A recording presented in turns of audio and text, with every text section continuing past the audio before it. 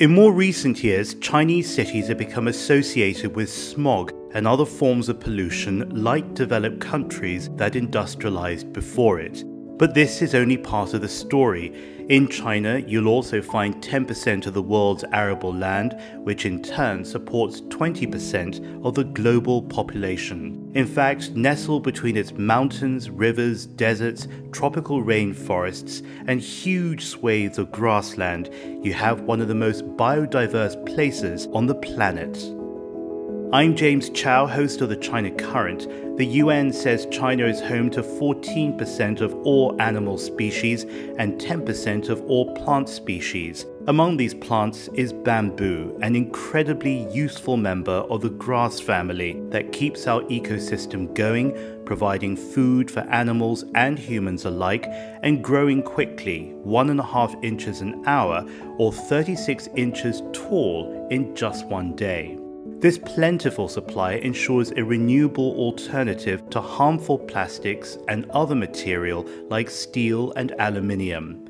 Through history, different Asian cultures have used bamboo for fuel, cooking utensils, and even writing pens, while everywhere you can find it in the clothes we wear, such as bamboo yarn mixed with rayon and spandex. But in terms of the public imagination, nothing says bamboo more than the panda that live in the mountains of southwest China, where they consume up to 84 pounds of bamboo a day. The logo for the Worldwide Fund for Nature was inspired by Qi, a giant panda born in Sichuan who moved to London Zoo in 1958.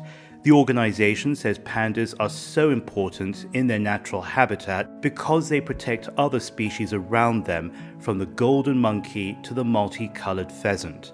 Thus, bamboo, on which pandas almost completely subsist, are critical to the survival of our ecology. In Hong Kong, where I live, bamboo can be found wrapped around buildings because its unique strength-to-weight ratio makes it perfect for scaffolding and for climbing up.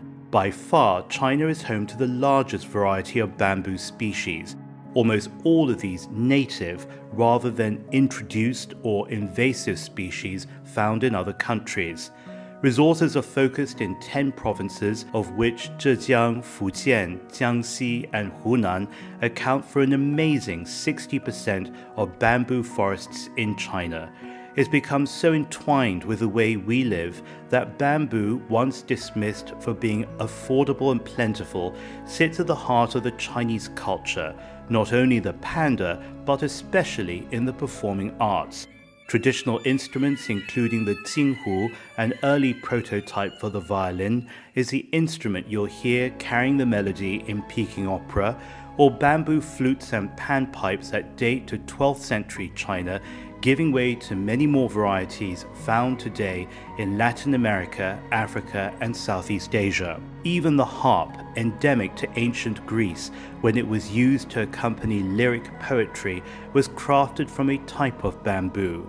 There is a feel for bamboo in China, be it music, literature, or the future of our planet. Kunming, the provincial capital of Yunnan, will host world experts for the UN Biodiversity Conference, the first part to be held virtually in October 2021, and the second part in person starting April 2022. Bamboo helps balance oxygen and CO2 in the Earth's atmosphere that helps contain levels of warming to 1.5 degrees Celsius. Thus, it could be a game changer not only for the plants and animals that need it to subsist, but for the very survival of humanity.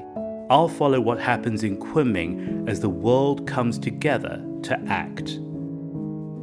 I'm James Chau, you're watching The China Current. Follow us on social media @The China Current.